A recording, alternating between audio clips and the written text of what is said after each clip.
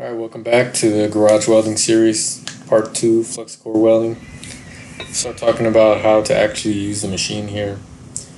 And what I'm showing here is the angle that we want to drag at, and here's a good picture of it. You want to have a 45-degree work angle and 10 to 15 degrees of tilt in the direction that you're welding. Right, so just like I'm showing here, 45-degree angle if you're doing a fillet weld like this, which is a real common weld to do. So not up here, not down there, right in the middle, 45 degrees.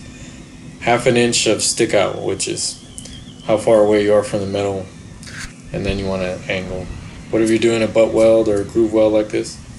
This one will be 90 degrees.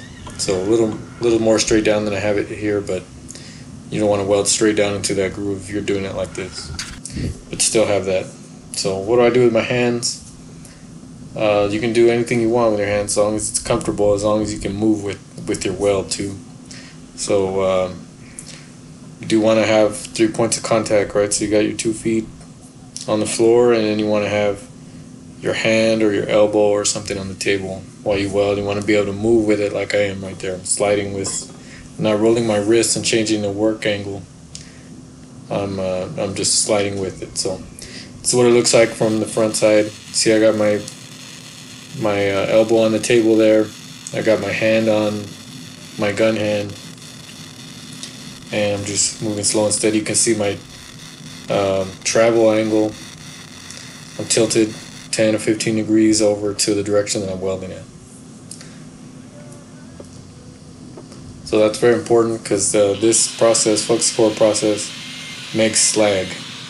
So that covers the weld, and if you don't tilt the gun in the direction that you're traveling and point the tip back to where you came from, then the arc is not, and the gas that is generated is not going to help push that slag back up and over your weld to protect it. It's going to get trapped underneath, or it's going to go ahead of you and you're going to weld over it. So you definitely don't want to weld straight down. You want to have that tilt. You can see that tilt right there as I'm moving along on my weld. I'm also looking at the puddle to see the shape of my weld. That's how you know how big your weld is coming out. You don't look ahead or anywhere else. You're looking at the liquid part of your metal at the time. You can use a wire wheel like I am to clean the slag off, or you can use a wire brush. The file works real well. It depends what you have or how much in a rush you are, or where you're at. Having to do a lot of start and stops here because of the duty cycle on this machine, and also the break that circuit I'm working on. If I weld too long, it shuts off even though it's a 20 amp breaker. Possibly because of other things that are connected to it. So I decided to move to the backyard. It was a lot cooler that day, and also the ventilation. This process, flux core, makes a lot of smoke and fumes, and I wanted to make sure that it wasn't getting trapped in the garage, going inside the house or anything like that. So that's what it looked like. See a little light splatter on the piece, but that comes off real easy with the grinder. Another thing to note here is you might be thinking, where are my MIG pliers? Don't need it with flux core really, because like I did right there, you can just break off the wire. It's brittle enough, but if you just break it off, if it's bent on the end or something, you just snap it at the contact tip, give the trigger a little push, and it'll maybe stick out about half an inch, and then you can start welding. Sometimes it gets stuck there at the end. So this is a closer up view of what it looks like at the weld site. So you got to see the body position, and now you can see the stick out. You can see the the wire manipulation. Right here I'm just doing a cursive E. You guys don't know how to write cursive. That's exactly what I'm doing. Slow and steady. I'm watching a puddle, and I should have about half an inch of stick out. That means how far away is that contact tip from the metal. I'm a little short there. I'm used to a shorter stick out, but it's still working for me, so I stuck with it. But yeah, around half an inch. So you can be pretty far away from the metal. And that's what it comes out on. I've got the machine set on 8.5 on the voltage setting and 8.5 on the wire feed speed, and that's the way it's coming out for 1/8 inch steel right there. So when you do a stop and start, you want to start ahead of where you want to start, and then go back to where you left off, and then weld, and then continue to weld. And that way your welds will blend together. So again, this is the cursive E method, and it's just what I'm used to. It's kind of my go-to, but other people might have a different favorite manipulation. Manufacturer in the instructions recommends that you straight drag. You don't do anything. Just pull the trigger and go left to right, right to left, whatever you're doing. But you can do a few other things, and the reason why they don't want you to is, well, one, you get a lot better penetration if you're not manipulating, but the weld will be smaller. And if you want to weld the size of what I'm making there for whatever reason, or you're just going for aesthetics, then you need to manipulate. But you can't just straight drag it, and I'll show that in just a minute.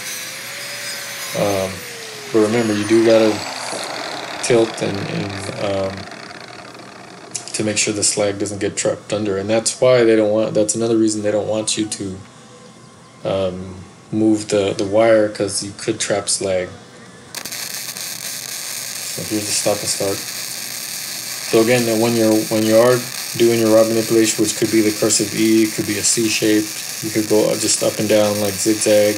I'll do a whip back and forth also here in a minute. You want to make sure that you're not going too far ahead or doing too drastic of a motion that causes you to trap slag in your weld, because that'll cause porosity, which could cause cracking and weaknesses in your weld. So we gotta make sure that you take it easy with the wire manipulation. Don't go too drastic, or you could end up making your weld weaker than we're trying to make it stronger. Right? So not bad. At those settings, this machine was making a pretty nice weld profile there. Pretty decent size of around 1/4 inch, which is what I was going for. Let's try some uphill and downhill here. It was kind of out of frame, but I'm coming downhill now, and I'm going like a upside down C shape or a half moon, kind of just left to right, but with an arch to it. That's the way I do top down. Alright, and then I'll do bottom up, which they're about the same. Get a little more heat, a little better penetration when you're going bottom up, but you can get it a decent weld going top down or bottom up, just the same. For me anyway, my downhills, my top downs always look a little cleaner. That's just the way it does for me. But you can make decent welds in both directions. So here's a bottom up. It's more like a Y shape now. It's pretty much the opposite of what I did. You want to tilt that. Tilt your contact tip, should be tilted up slightly. And gravity will take your slag back behind you. So you're not allowed to worry about trapping slag under your weld there.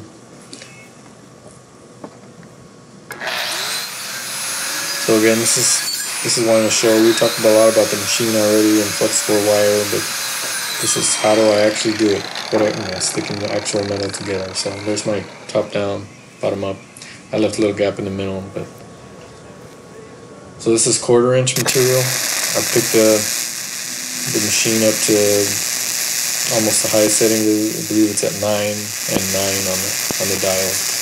9 voltage. There's a straight drag. Not doing anything but just going slow and steady. Any movement you see is just me shaking. So my breaker tripped right there, so that was as far as I could go with straight dragging at almost the highest setting on this circuit. And obviously my grinder didn't work with no power. So I'm going to come back and do a whip back and forth motion now. Just back and forth. Kind of go ahead and you lay a little bit of weld down, but you come back and you weld over it. And it makes a pretty decent weld profile also.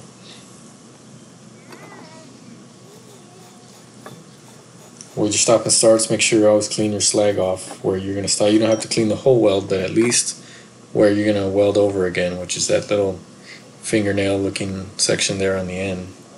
You gotta make sure you clean that off a little bit. Flux core does alright. It's not too picky about metal cleanliness, but it's always a good idea with wire feed to prep your metal. I wire wheeled all these pieces. You can grind them. And then, like I said, make sure between welds that you clean where you're going to tie in. So that was a cursive E again. I've already done that. Clean the end off real quick. I use this file like the way you would use a chipping hammer for flux. I like using a file. The chipping hammer, I have to hear it banging on metal all day long from the students, so I kind of try not to use it myself if at all possible. So here's just a straight drag again.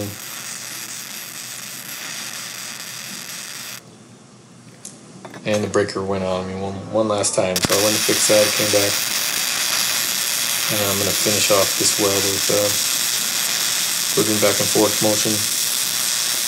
Again, this is on 1/4 inch steel, so probably the thickest metal that this machine could handle, and the breaker went out one more time. But I'm done, so we'll get it cleaned off, and that's what it looks like. So not bad weld profile, and you can tell like they all kind of look the same. It's not that much of a difference. So again, there's a lot you can do with this machine with a little practice, but that's really what it's going to take. Grab some scrap metal, start laying some welds down before you make whatever you're going to make, and in the next video we'll start actually making something with it. But if you have any questions, let me know. Thanks.